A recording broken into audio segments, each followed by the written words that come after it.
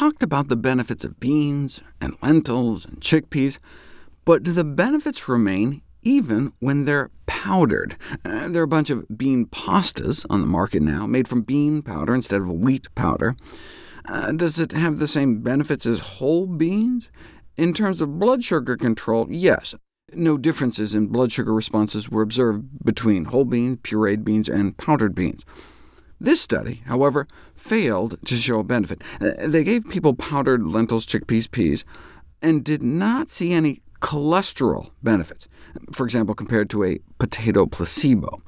Now, conceivably, the powdering process may have altered the properties of the fiber, but they were only giving people 100 grams a day, which is less than half a can of beans, and previous studies that have shown significant cholesterol-lowering benefits tended to use more than that. Another bean powder study also found no cholesterol effect, but they were only giving 15 grams a day. That's just like 15 beans a day.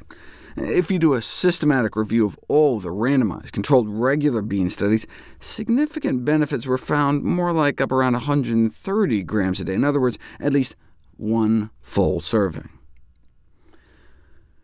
If you ever get sick of pulse pastas and beans that are canned and cooked, sprouting is a cheap, effective, and simple tool for improving the nutritional quality of certain legumes. I've fawned over lentil sprouts previously as one of the healthiest snacks, along with kale chips and nori sheets. Anyone can make lentil sprouts at home super easy for pennies, fresh produce year-round on your windowsill. But any way to boost their nutritional quality even higher? Well, as a response to environmental stresses, plants modify their metabolism, and we may be able to take advantage of that to modify the composition and activity of plant foods. For example, plants are subjected to free radicals too, which can damage their DNA just like it damages our DNA. So to reduce excess free radicals, plants can ramp up their antioxidant defenses, which we can then take advantage of when we eat them. So, for instance, as a germination technique for chickpeas, if you irradiate them with gamma rays, you can boost their antioxidant defenses. But if you don't want to Bruce Banner your chickpeas into whole hummus, how about eliciting the nutritional and antioxidant potential of lentil sprouts with temperature stress instead? For example, what if you took your sprouts when they were 2 days old and put them in the fridge for an hour? Then you take them out and let them continue to germinate normally. Would that 1 hour of cold stress make them more nutritious? Or instead of putting them in the fridge, what if you lived in Phoenix and took them outside for an hour?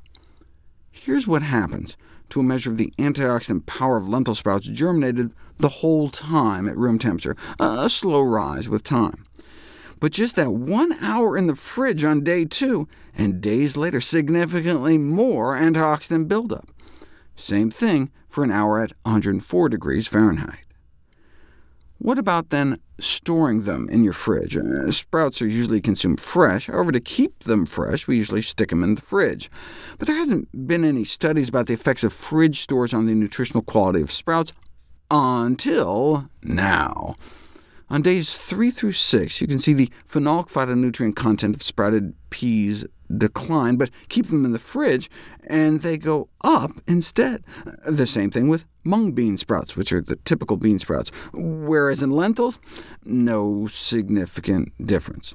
We should still keep them in the fridge to prevent them from spoiling, but the best way to ensure maximum nutrition is to store them at body temperature by eating them.